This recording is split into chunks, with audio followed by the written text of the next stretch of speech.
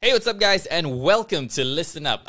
We want to say just a big thank you for all the support you've shown us throughout the past few episodes of Listen Up, and we've gotten so much good feedback. And today we're very pleased to come up with another topic. It's a very interesting topic, and we're very pleased, honored, and privileged to have not one, but for the first time, two special guests joining us.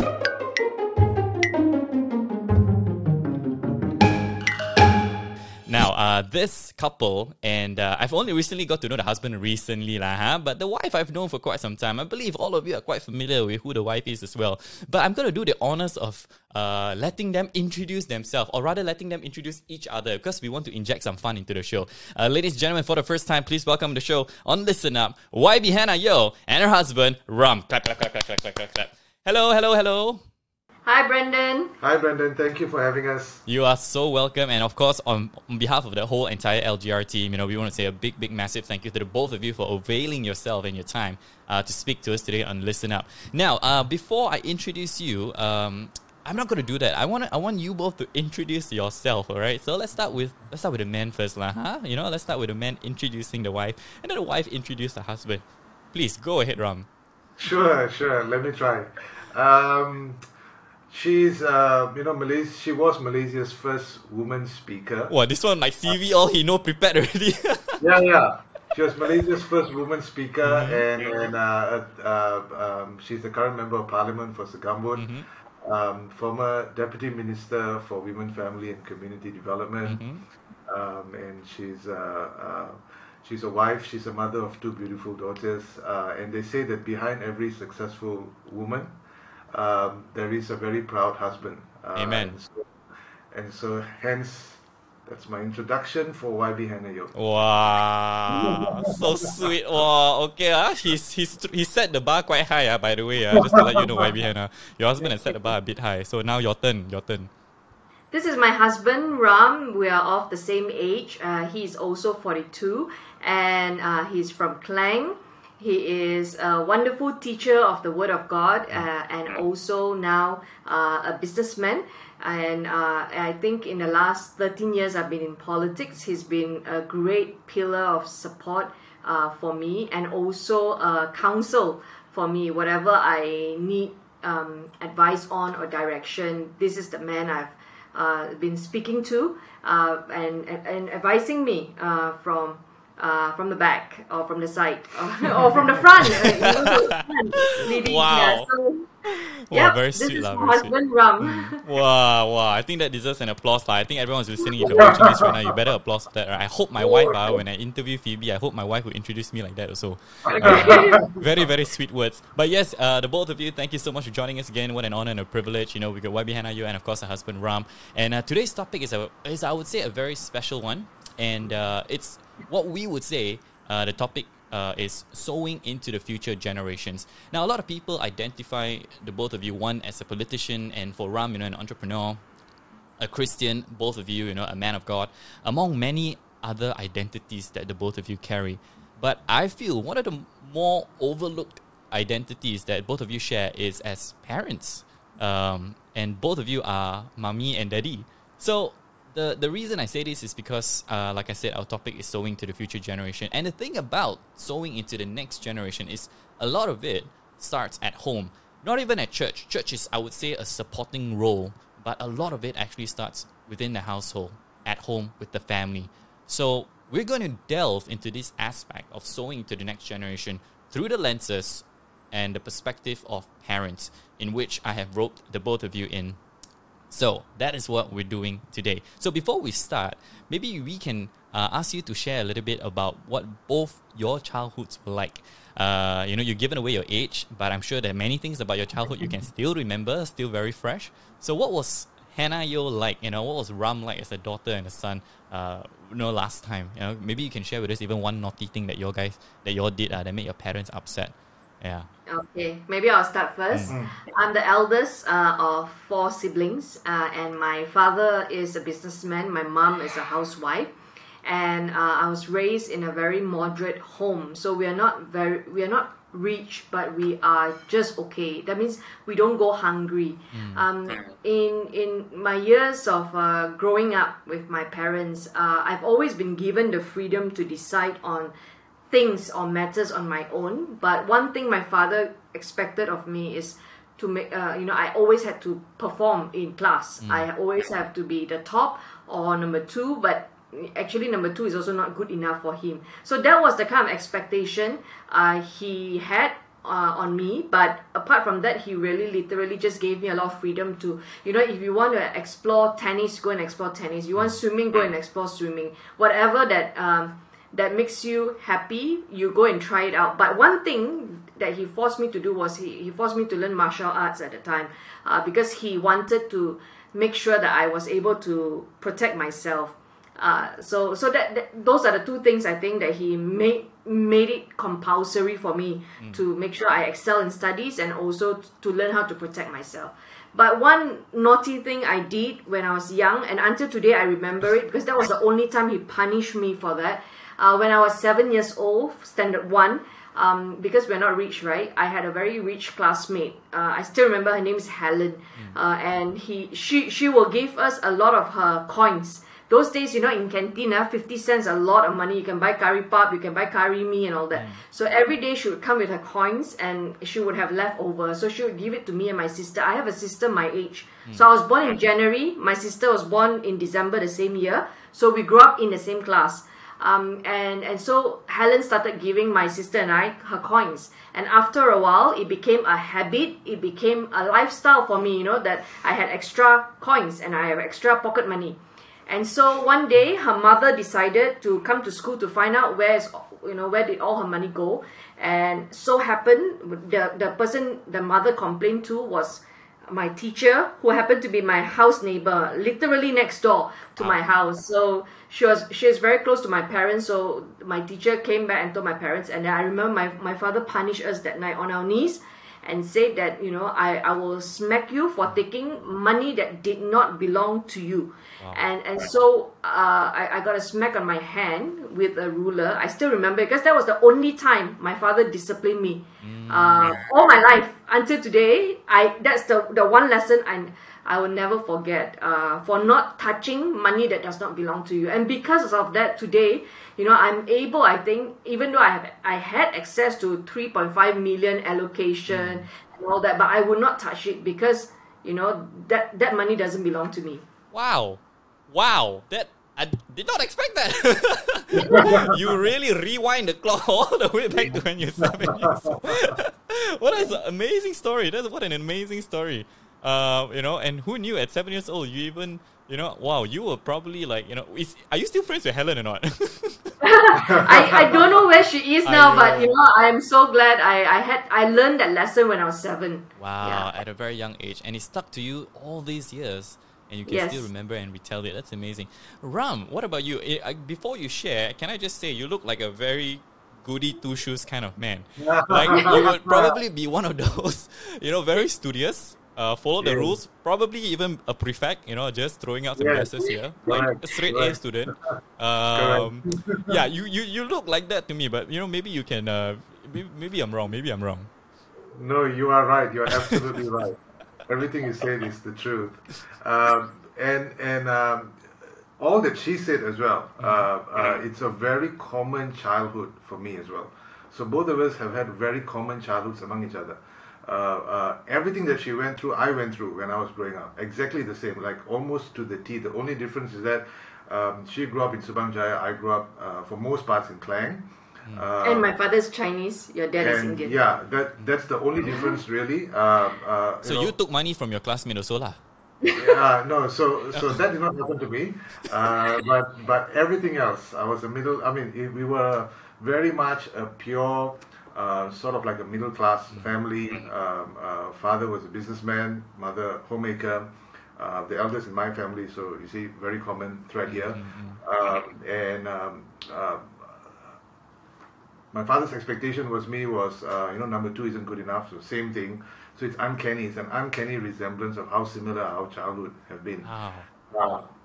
Yeah, so very same expectations as to how she needs to be number 1. She's the high scoring student, and the expectation that both of our fathers placed on us. Our mothers were kinder, much more gentler. They were not so really focused on the academic performance. They were more chill lah, like more chill people lah. so they were more chill. Yeah, so I definitely grew up with that. Me being wanting to take on and live out my father's dreams for me, right? So one of the things that he decided for me early on was that you should you shall be an engineer. And not just any engineer. He picked out the field of engineering as well for me, which is aerospace engineering.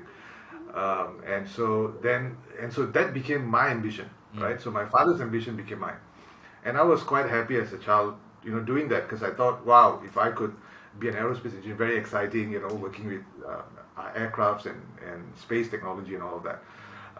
And so really living out my father's dreams through my childhood. Wow. Then I've got two siblings. I've got a younger brother and a younger sister. And yeah, I was the head prefect in my school. Oh, see, this is Holy Spirit talking to me, Eddie. You were really seriously, you were the head prefect? Yeah. Wow. I was the head prefect in my school.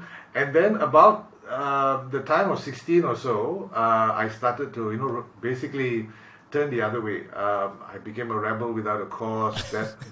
That whole year, and both of us went through the same thing, yeah. Horrible. So we were straight A's all the way, like from standard The one. six. From Yeah. standard one onwards, I was like top of class in every year. In every school that I went to, we moved around a bit in the first few years, but in every school I went to, I came on top of the class. And then that led all the way to 15. We had like the PMR exam back then, straight A's as well.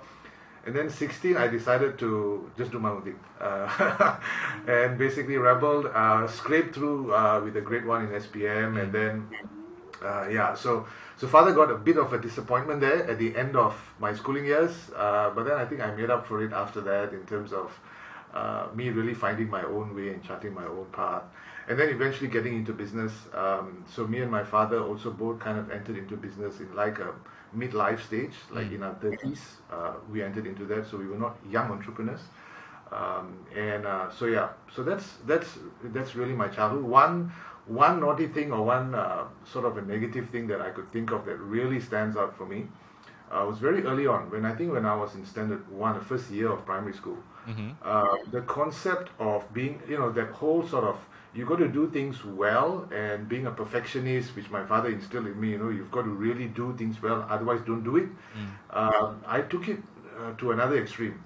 And so in standard 1, back then we have got school exams and tests and all of that. So I think it was one of the very first tests that I did, right? And part of the test in the class was to be able to do some drawing or coloring or something of that sort. And I'm not so much of an artist, but I wanted to be good at it. I wanted the drawing to be really good. And so came time to hand up the work. I was not satisfied with my work, and I decided to take it back home. Right? And I thought, look, I'll go and perfect this home, and then I'll bring it back to class the next day. The whole concept of submitting on time was secondary to me, because I wanted to make sure that I produce an excellent body of work. And when my father found out that night that I took back the test paper and did not submit it,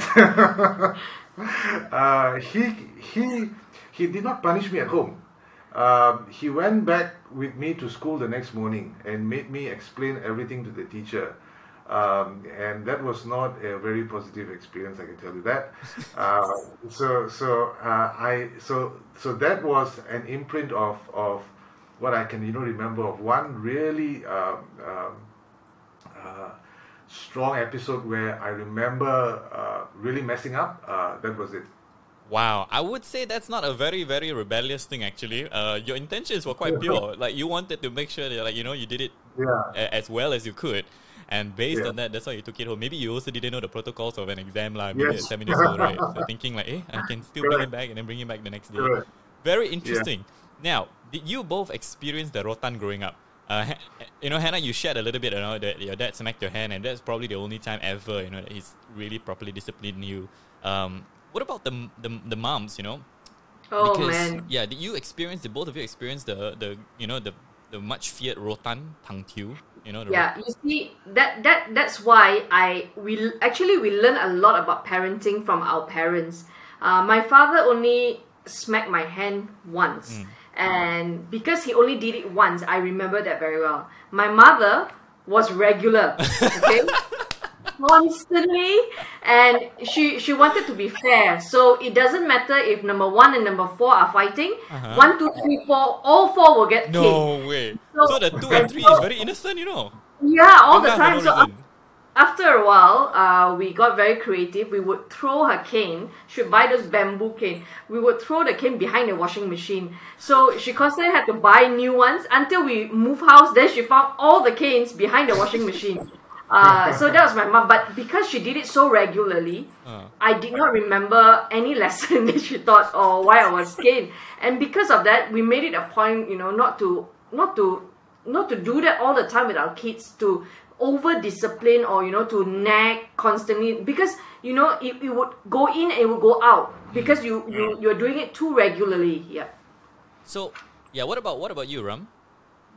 Yeah, I think my parents, for me, it was the other way around though. My mother hardly caned us. My father did on certain events, not on a regular basis, obviously. When the situation warranted it, the cane would come out. But only for the boys though, but not for my sister. Yeah, so yeah, the cane was a feature in the household growing up, but he doesn't use that as a primary way to deal with us or to discipline us. But being caned is not out of the ordinary for the boys. My sister hardly, like I think just my dad being protective of his daughter. I don't think he has caned her even once. But for the boys, yes. Wow. Can I tell you, Brandon? I want to add on this. Like when I was deputy minister, I had to meet a lot of ambassadors, and one particular European ambassador spoke to me and said, I would want Malaysia to do away with caning. Entirely, because they realized that it's really a problem here. Like Asian parents especially believe in disciplining and punishing. Our personal belief is discipline is required, but you do not use violence or force on your children. So children have rights too. Yeah. So for me, I would just go as far as a smack on the hand. You know, if it's really a serious misbehavior, that would be the furthest I would go, because I do not think that inflicting pain on a child is right. I was about to ask you, the both of you, to go check behind your washing machine. Just in case you might find some hidden, bamboo canes behind your washing machine. Maybe they picked up on it. But it's good to know as well, because you're absolutely right.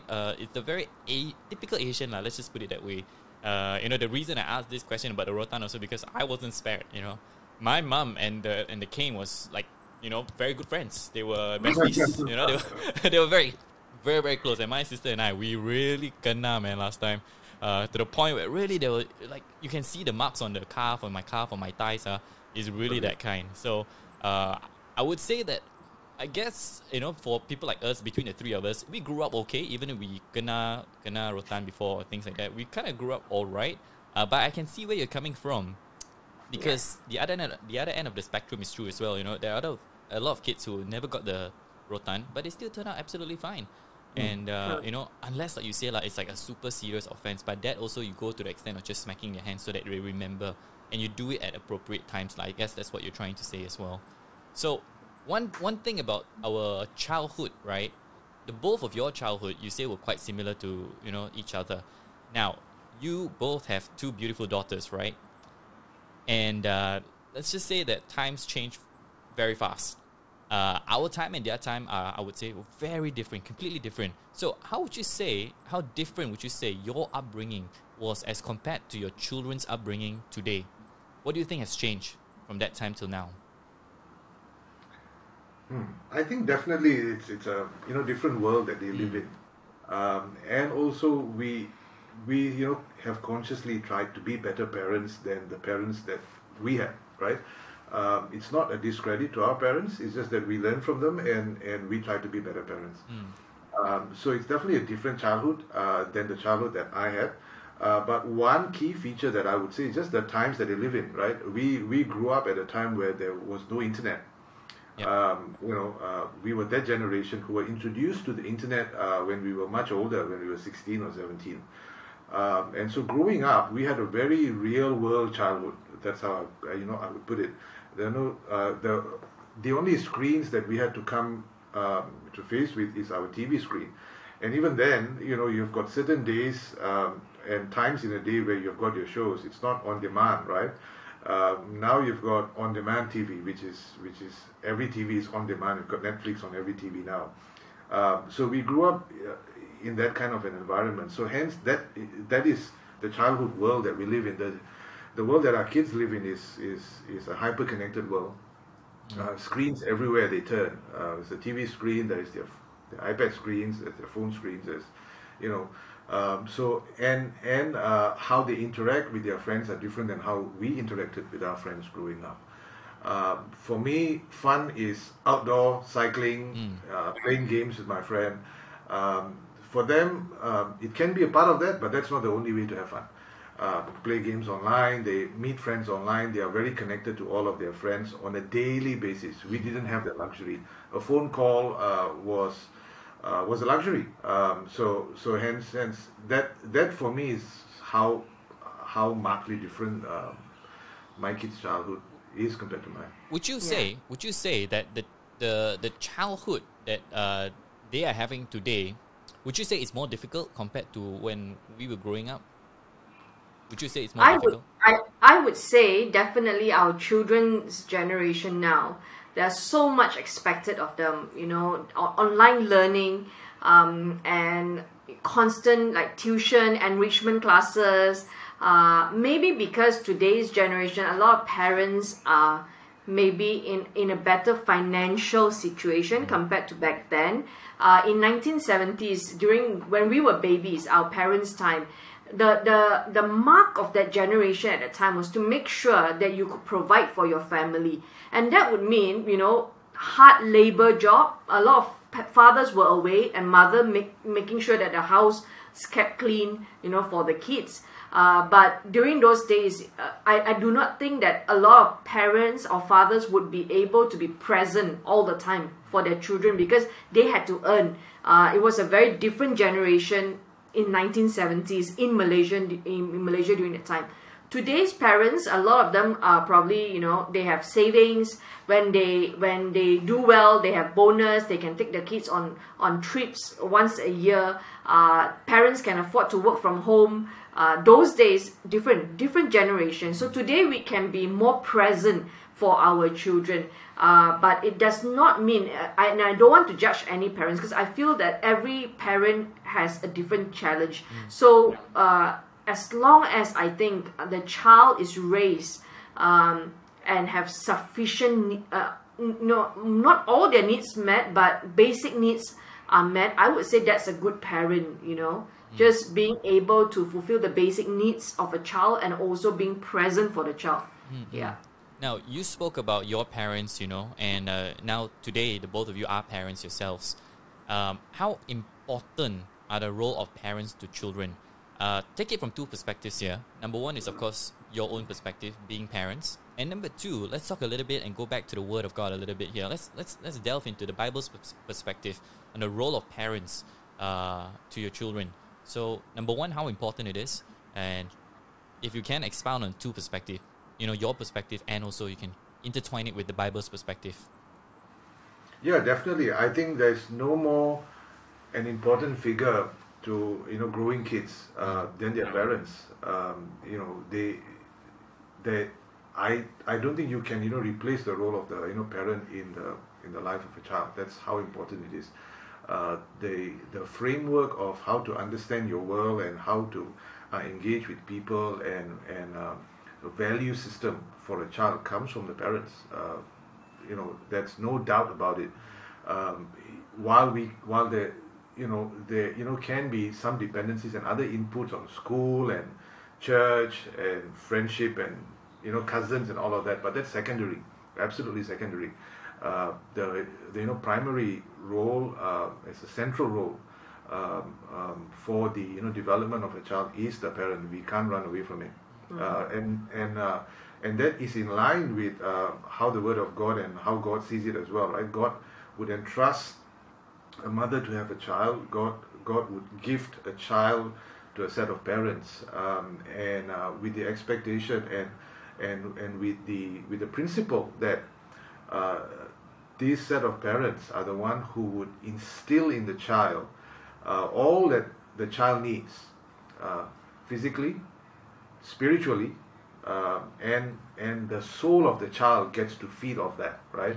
Who the child is a product of many inputs that come from the parent, physically and spiritually as well. And so because of that, it's a very heavy responsibility, really, if you think about it, right? The creation of life, but not just the physical creation of life, but how that life actually grows and become a human being in their own right. We have got the wheels of power is in the hands of the parents. The parents can literally make or break a child. That is what it is, right? And so hence the duty of a parent is huge, but at the same time also, I think with that burden of responsibility comes the fact that once you understand that you are entrusted with a child by God, then you know that this is it is not all of our own doing, right? God has gifted us with this. It's a gift that we carry. So then you can handle that with some kind of consciousness that well, this is mine, but this is not 100% mine. This belongs to God. This life belongs to God, and hence in times where we fail and times when we come up short, you run up to the one who gave you the child. You run to the one who have gifted you the child, and that's a place of learning as well for us, right? That's a place of learning for parents. So while there's a heavy burden of responsibility, there is also a place that we can run to for help, which is God Himself. For us, I think the moment we became parents, we gave grace to our parents, and we are more forgiving of what we went through as a child, simply because we are doing parenting today with the help of God. But our parents, we didn't come from a Christian home. Our parents didn't have that kind of support from God or from the Word of God. And therefore, when we became parents, we gave grace. We absolutely gave grace to our parents. The other thing I learned a lot about parenting is directly from God's unconditional love. And we know that there's no mistake that is beyond redemption, beyond forgiveness, because of who God is.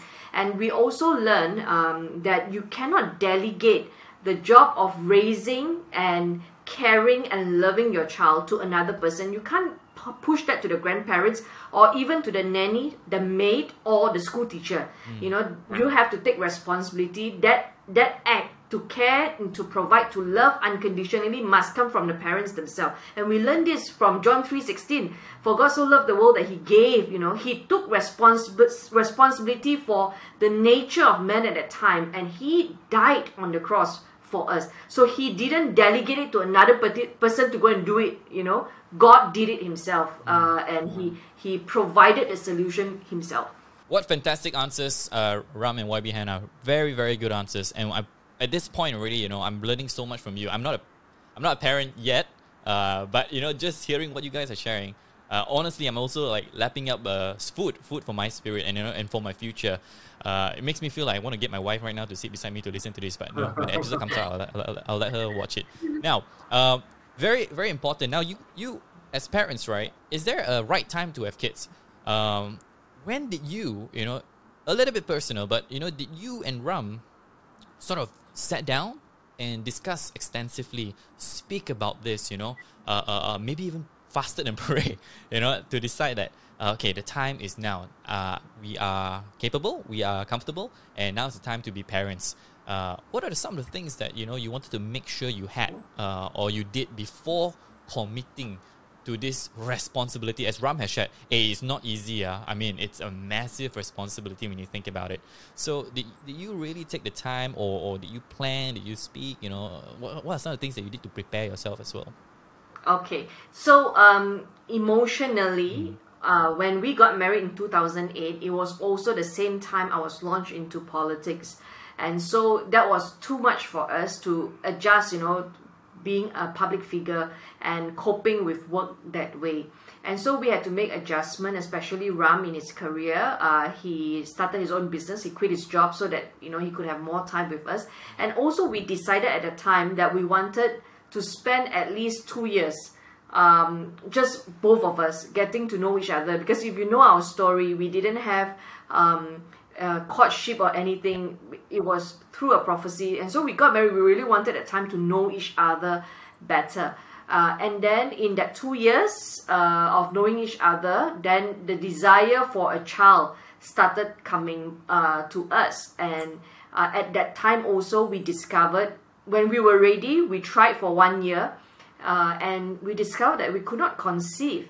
And so we did the practical thing, which is to go and see a gynae. And that's when we found out that I had fibroids growing in my inside of me, and that deterred us from conceiving. And so we did the practical things. We went to see a gynae, got that removed, and that's when after that we conceived. I conceived, yeah, and we became parents then. What about the things that you know, like before you get married, there's something called premarital course. You can go for this premarital. You did a test too. Yeah. Right? Is that a test, right? Yeah. Did you know, go through something similar, you know, to prepare yourself for that, you know, like make sure, okay, finances are fine, we got a house, you know, we're comfortable financially, we're very stable now. You know, did you go for a course or something like that? Was there such a thing? Yeah, we did. We attended a premarital course ran by this wonderful couple from another church, because at that point our church was fairly young, and we did not have resident in-house, you know, couples who could do that. In fact, through that course, we became premarital counselors after that, right? For the sake of our church. So we were introduced to this couple in another church, wonderful couple, we love them to bits. We joined along with another couple from our church. So there were 2 couples in that session. And we went through the whole thing. We insisted that we had to go through a premarital course, even though we did not have such a program in our church. But we saw the value of that, based on the fact that, one, our courtship is out of the ordinary, and therefore we needed to ensure that we had an external input as well into that process. We didn't want to just drive blind, you know. You want to be able to be guided along that process. And we saw value in learning from others who have gone through it and have had a lot more experience in marriage. And so we did that. So we went through the whole thing. There's all this, you know, practical planning as well, financial planning and all of that. We definitely did that. And but we were quite sure in terms of, we will definitely have kids. So it's not a question of if, it's a question of when, right?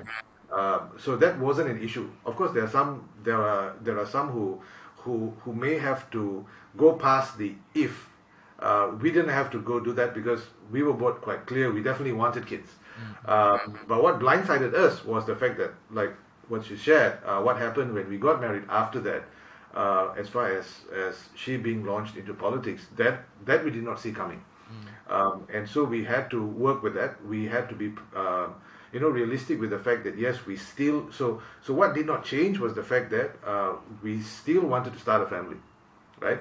And so just finding the right time for that, and we felt that after 2 years, we could do that. But that also came with some, sacrifices on our part. Like she said, I had to readjust what I did in the corporate side, come and start my own business, so that we've got the flexibility and I would be a present father because she's going to be really drawn into all the stuff that she's doing, and so we had to readjust that. So once we had that rhythm going, right, by the 3rd year of marriage, and that was when we conceived and we became parents. All right. We also did a blood test. after we got married, because they have this kind of compatibility test to make sure that, you know, when you eventually conceive, it's actually safe for the child. So you can go and do this test in clinic and hospital. So we did that to make sure that, you know, we're well prepared and, you know, we could detect any problem early. The other thing that we also did after we became parents is to take up parenting courses. I really think that nobody is a born parent, you know, like you're born with the wisdom to know how to become a good parent. After, you know, when the kids are toddlers, that's when you know, oh, actually there's so much that I don't know. I don't know how to cope with temper. I don't know how to discipline a child, and you have to rely on the wisdom of other people. So we sign up for parenting course too.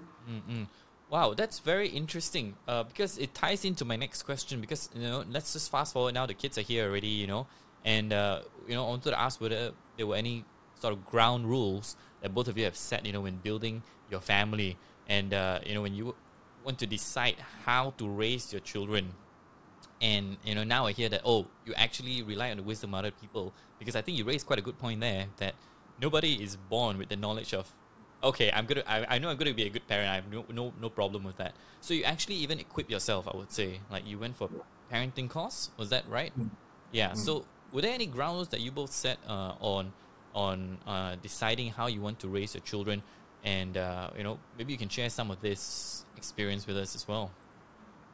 I think one of the things is like what we spoke about, the use of the rod, right? The whole spoil the rod and spare the rod. Spare the rod and spoil the child word and scripture. Being able to grapple with that and understand that, and that's one of the big topics that we wanted to address for ourselves when we signed up for that parenting course. We actually wanted to gain an understanding as to what exactly should we do with that, right? So that's one thing where we both decided that if we are going to use the rod and what that is, right? The rod is not, it is not a literal translation that it must be a rod. The rod is that instrument of, you know, discipline, that instrument of, you know, it's the rod and the staff of the shepherd, right? So what that rod is for the shepherd is different from us, you know, today, right? But it's still, the concept of a rod still applies. So it doesn't need to be a rotan per se. And so what is it that, what is our chosen rod, right? And so we spoke about that, and so we both were comfortable with the fact that yes, we don't have a rotan at home. We've never had one, and we didn't want to use a foreign object to discipline our, you know, children. If we are going to discipline it, then it could be us, you know, our own hands, right? But, you know, clear boundaries. We would not slap their face, for example. We would smack them on their palm, and this was when they were much younger, right? So you've got to do it out of gentleness and not in the spur of the moment, because in the spur of the moment, that's where, you know, you are actually disciplining out of anger rather than disciplining out of the principle that I need to teach you something, right? There's actually two separate things here. We often react out of anger, and that is where, and you know, that is what we see our parents. We see the anger of our parents when they are trying to discipline us. But that is actually so far away from God, right? God does not react to us in anger. God does express his anger, but he does not punish us out of his anger. God corrects us like a shepherd would use his rod and his staff to say, look, you have gone wayward, now here, come back here. There is a sense of peace and calm when God does that. So, you know, similarly as parents as well, we both, you know, decided that we would not discipline our kids in the heat of the moment, right? We will have conversations with them. So they may cry and we may raise our voice. So that's the first thing. We may raise our voice and be firm with them. And the language that we use as well, that's quite clear for us. We didn't have to dispute that. You know, very, very clear language. You know, there's a clear line that we draw, right? You don't curse at your kids. You don't, you know, use those kinds of languages. And we don't call them names. None of that, right? And that's very clear for us. And so that's a red line that we never cross. And so those are the things that we have put in place as ground rules. And you know, really that has stood the test of time so far. Our firstborn is 10 years old. We have, you know, those same ground rules are in place. But I can also share with you that it's not been perfect sailing for us, right? You know, the other ground rule that we thought that is a good ground rule to have is that we would never fight in front of the kids. But I can tell you, we broke that rule already many times. When we say fight, it means quarrel lah. Like quarrel or argue, right?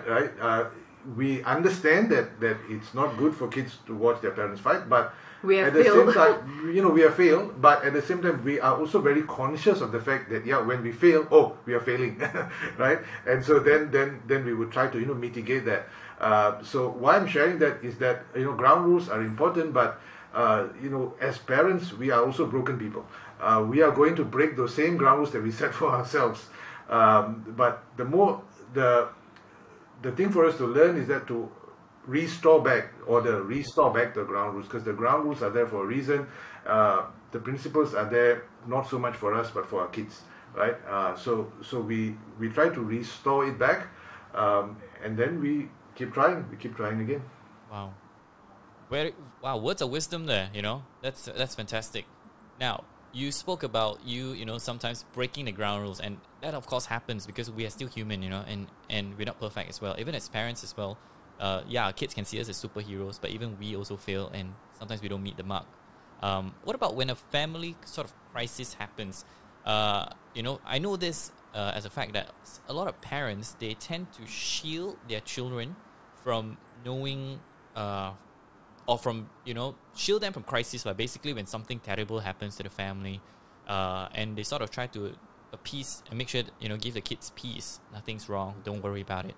And what about the both of you? Where do you guys stand on this? Like, if just say a family crisis happens, do you include the children to say that, okay, this is what's happening, so that they're aware of what's going on in the family? Or do you also agree that, okay, generally we can shield them, they don't have to know? I think whatever we want to expose our kids to must be appropriate for their age. So you don't expose them to a crisis that even adults cannot deal with, right? But we do talk to them about, sometimes we have problems with relatives or siblings, things like that. They are aware, okay, why is the auntie behaving like that, or why is the uncle talking like that, so they are aware, because we reason that out a lot with them and we explain. The key thing, I think, is to demonstrate the lessons that you are going through parenting. So for example, if I tell them that you shouldn't do this, but I end up doing that, I must be able to bring myself to say sorry. So what I've learned is the prayer time together is very important. Sometimes we pray together. Sometimes I pray to God in front of them, both of them, before their bedtime.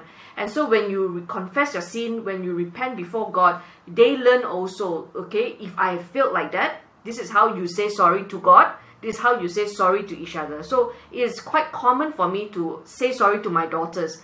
I want them to learn that saying sorry is not extraordinary. It should be part of our lifestyle. On a daily basis. If we say do the wrong things, say the wrong things, we must be able to say sorry, regardless of our age or our maturity. Yeah. Wow, very, very good. And a lot of parents, I feel like they could take a leaf out of this, because it's so weird sometimes to hear your parents saying sorry to the children. And in a very traditional Asian family, I would say the concept of your parents who some very China man or something like that, for them to say, "Son, I'm sorry," wow, that's it's very rare. It's actually very rare. And I'm pretty sure a lot of parents or also young parents who are listening to this, this is something I think that is very much more important. Both of you are Christian parents, so you mentioned earlier a little bit just now as well, Hannah, that praying together as a family unit, is it very important to have that time, that family time where you come together to pray together? And in some ways, is that the window of opportunity to instill, Christian values or Christian lessons in their lives? Definitely. We pray together before eating. That's usually very short prayer. We say grace. And night bedtime is our prayer time together. We make sure that we make that part of their lifestyle. So today our girls, if they don't pray, they cannot sleep because they feel like, I need to talk to God. I need to tell God how I feel, what has happened today. So they learn that as part of lifestyle, and that's something we make sure, you know, that's a life skill that we must teach our kids. The kids must know how to pray and talk to God. They don't have to be the most intelligent child. They don't have to be the most successful child. They don't have to be super rich in future. But we know that if there's one skill we need to pass on, and that is to teach them how to communicate and to communion with God. Wow. If they know how to turn to God, they will be successful in life. Whenever they fall, whenever they fail, if they know how to deal with that failure, how to confess their sin, how to run back to God, we have done our job. Wow. Beautiful, beautiful. Ram, anything to add to that or not? Yeah, absolutely. Our approach that we have taken is to not turn it into a ritual for them. And so we have consciously not turned it into like a ceremony. And sometimes that is where, while we have got good intentions as parents, we see the value of prayer and forgiveness and but in our zeal in order to teach our kids that, sometimes the kids receive it in a different way. The kids look at it as a religious ritual in this family, right? That we need to do this, and then this, and then this, and then we need to repeat this every day. And so while we have instilled that habit, that lifestyle in our kids, we do it we try to do it in a very natural way that it doesn't seem out of the ordinary for them. If, for example, if they go out and they're in a meal with their friends and they don't get to pray, it's okay, right? So I think that is something which we have got the benefit of coming, growing up in a non-Christian environment, that we understand the value of not being religious, right? Not being religious actually helps your kids learn a lot more because they help to understand why rather than just the what, right? What is it that I must do? No, actually what you can, they are, our kids are really good at what, because there's a lot of material and content there to learn stuff.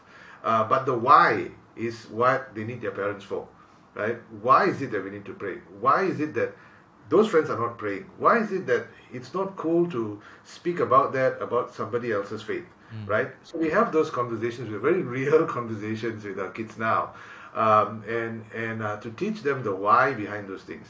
Because once they understand the why, then they'll be able to figure out all other secondary questions from there, and so that is what we have consciously did. So while yes, there's prayer time and all, but it's not such structured, methodical. You must do, otherwise bad things will happen to you, or you must do, otherwise we actually don't have that. But in so doing, so that is what I think the challenge of most parents feel like we will say, this is very important and therefore my kids need to learn this, but your kids are seeing it in a completely different way, which you don't realize, right? They say, oh, this is now a formula, a procedure, a process that I need to go through. So we have been quite conscious with that and not to make that like that for the kids. And in so doing, I'm glad to say that approach has worked so far. That approach has worked. Yeah. Praise the Lord. Fantastic sharing. Now we're slowly running down out of time here. I mean, there's so many things to talk about and fantastic sharing so far. But just before we close, real quickly, how do you think children spell love? I think you may have actually answered it unknowingly just now. But in your opinion, how do you think children spell the word love? For my kids, I think they would spell it as F-U-N, fun. Fun. Yeah, I find that they really connect with us when we're having fun, when it's a fun activity. They really receive a lot from that. This is the age that they're in, where they like to do fun stuff, nice. And they may spell it differently as they grow up, and they will spell love differently as they grow up. But at this stage where they are 10 and 8, it's fun. Yeah, I think for me and my time with the girls, I want them to, I think they know, right, that love is unconditional love. That means no matter how I behave, she will love me the same. It's not going to change how I react to them, because both of us came from the background where we constantly had to be getting number one. Then we associate that's how my father will love me, and so we don't want it to be performance based. So even if you don't do well, So we make sure that we reiterate that many, many times to them, that even if you don't do well, we will still love you. So it's not performance related. All right. So before we let you go now, thank you so much for sharing, again, by the way, but before we let the both of you go, what would you like to say to parents who are listening to this? Of course, we'll do it two-prong. We'll ask you about the kids later as well. But let's start with the parents, as parents, from one parent to another parent. What is one thing that you'd like to say to all the parents who are listening out there? I think that one thing that I would say is that don't be too hard on yourself. Parents have got the right to fail in front of their kids. It's okay. I think for many young parents today, they feel a need to perform as parents, especially Christian parents. They feel a need to perform even in front of their kids. I think you've got to lift that burden of you. You've got to break that. You've got to break that expectation, because that's an unholy expectation, that you can't fail as a parent. As parents, from day one you'll fail. So if you're not too hard on yourself, at least you get a chance. You give yourself a chance to grow and be a better parent every day, right? And grow with your kids. So that's the one thing that I like to share. The Bible talks a lot about father, mother, right? But the most common is honor your father and your mother. That's for us to do, for our parents. But there's also one mandate, I feel, that is given to us from God as parents, and that is to tell of His wonders, tell of His deeds to the next generation. King David spoke a lot about that. And that's why I think parents must be real about our challenges and our weaknesses to our kids, because in so doing, you testify of God's greatness in your life, His forgiveness, His grace. And so you need to continue to testify of that. And that's why I think testifying to the next generation, telling them about what God has done in your life, is so important. And that requires vulnerability on your part, to be real about your challenges and your struggles to your kids. But if you don't do that, if you're not real about your challenges and your struggles, they will not be able to relate to your God. Because to them, this God will only love perfect people. My parents are perfect. I don't hear of their struggle, and therefore this God will not love people who fail. And so you teach and impart a wrong and false image of God to your kids. That's why I think telling of His wonders and His deeds to the next generation requires you to also share about your weakness, but at the same time about what God has done through you. Yeah, so that must happen hand in hand for your kids to learn about the wonders of God. Wow, fantastic sharing. Like I said, two-pronged answer when we talk about sowing to the next generation, and we talk about sowing into our children as parents. What would you like to say to children who are listening? You both are actually also children. Children of God and your parents. So what would you say to children who are listening to this right now? Well, I think for children who have got parents with you is to really treasure the moment with your parents. I have lost both of my parents very suddenly. And with the birth of my kids, at about the same time, I've lost my parents. So I've gained and lost at the same time. And so I would say to all kids, and it's us as well, also grown-up adults who are children, to really treasure the time with your parents and to make every day count. Because really, I think as you grow older and as you your view of your parents are going to change, and it needs to change for the better. But that's a duty of not just the parent, the child as well. The child has a role to play. So that's what I would speak to children that is listening here. Yeah. For children who are parents, I think my message to you is to not deprive your parents of their time with their grandchildren. I think it's so important that they have access to their grandchildren, and as much as you can, allow them to spend that time. Because like what Ram says, sometimes life can end very unexpectedly on anybody, and so you want to make sure that the grandchildren experience having their grandparents around, and like I say, no grandparents are perfect also. We know about our parents' weaknesses, but you want to be able to not deprive your kids of access to their grandparents. So you got to make that happen. Wow, fantastic. Thank you so much, Ram and YB Hannah Yeoh. Truly an honor and a privilege to have you share on the show on Listen Up. And I've learned a lot from the both of you as well. And I really look up to the both of you, and really, truly, thank you so much for coming to share and sharing your insight, especially on both your relationship, your dynamics as husband and wife, and as mommy and daddy, and what your take is in sowing to the next generation from home, from your household.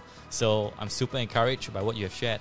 And to those of you who are listening to this episode right now, we hope that you will also learn a thing or two. Now, as we close, don't forget, guys, of course, the standard things that I want to tell you. Of course, Discord community is something that we are on, so you can join our Discord community. The links are in the description below. Don't forget as well to subscribe to our brand new YouTube channel. You can listen to all episodes of Let's Get Real and listen up there. You can stream us on Spotify, Apple Podcasts, Google Podcasts as well. So, YB Hannah, Ram, again, I want to say thank you so much. God bless you, and I cannot wait to hopefully meet you together physically when this is, when things are better. Thank you so much. God bless, and thank you to all of you who are listening. We'll see you guys again next time. Bye bye. Thanks, Brandon. Thank you, Bye. Brandon. Bye bye.